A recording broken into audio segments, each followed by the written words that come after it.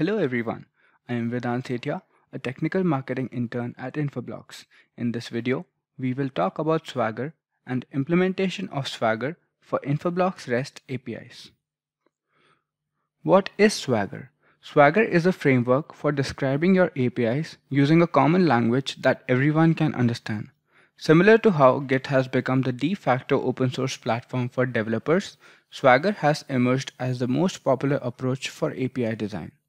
Swagger follows an open API specification for describing the APIs.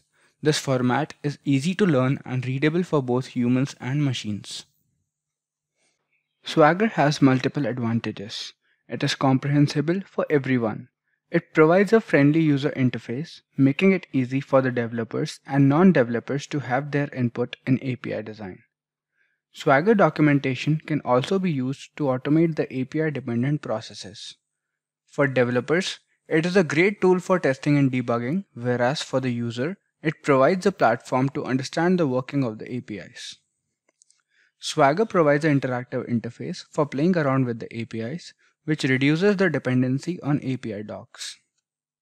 Swagger's definition for Infoblox WAPs is available as a publicly accessible Docker image.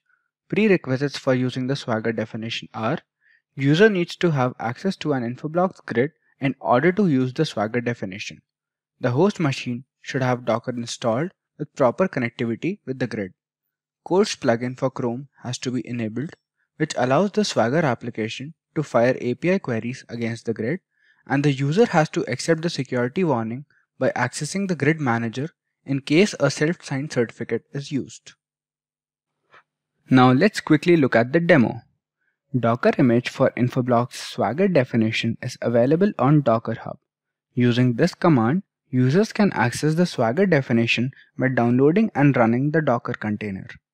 After installing and running the container successfully, in order to view the documentation, go to the browser and enter the IP of the host on which the container is running along with the port number as specified in the Docker command. On the home page, after entering the grid master's IP address or FQDN, user can select the WAPI version that they need the documentation for. The drop-down here allows for selecting the last 4 WAPI versions supported by the grid master. After selecting the WAPI version, your documentation will be generated. Click on the button to view the Swagger definition. Please remember to enable the course extension so that Swagger can fire APIs against the grid.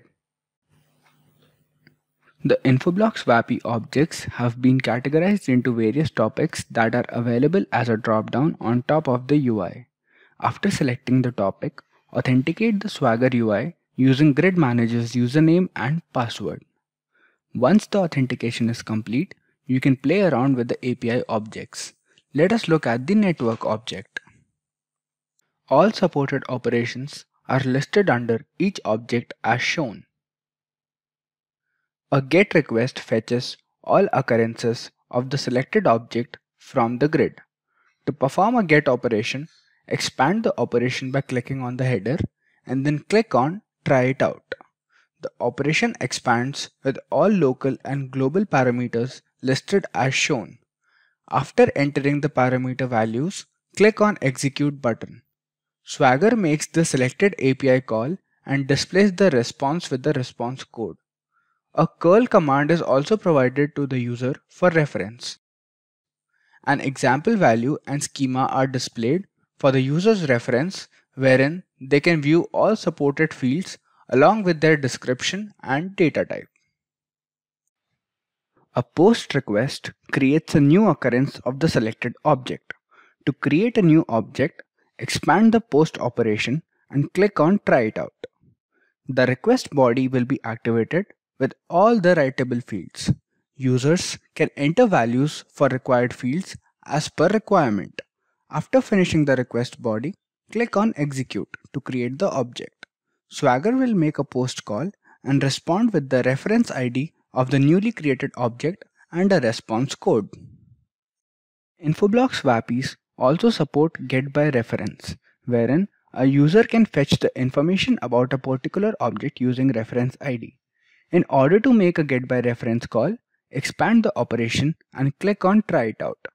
Enter the reference ID of the object in the field provided and click on Execute button. Swagger will make a REST API call and respond back with a response code and the required information.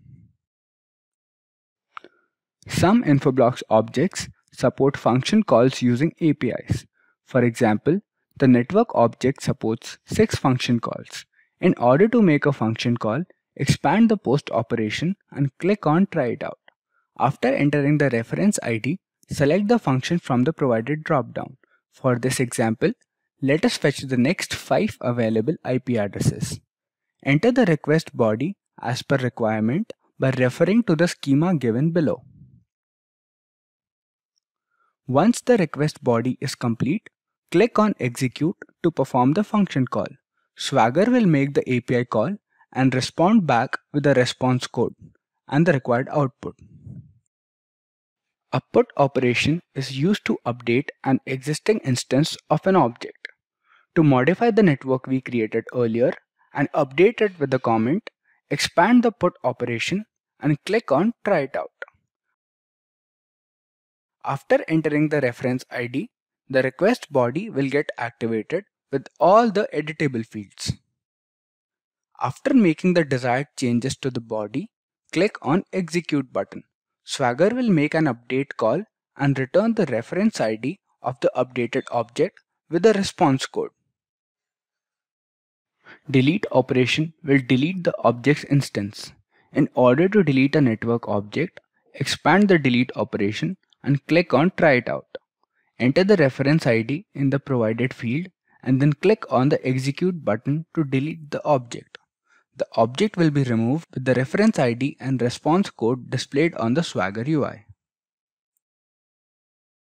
To summarize, Swagger makes the process of using APIs extremely easy and removes the dependency on API docs by visualizing the APIs using a friendly user interface. The Swagger definition for Infoblox WAPIs is available on Docker Hub for public access. Few limitations include cross-origin resource sharing, which can be overcome by using Codes plugin for Chrome. Insecure connection limitation can be overcome by pre-launching the UI and accepting the security warning. And the third limitation is fetching mandatory parameters for post and put operations. The Swagger definition provides you a customizable, holistic, and granular view of Infoblox APIs and makes it really easy to understand and play with the APIs. Thank you for watching this video. Stay tuned to the Infoblox community for more such exciting projects.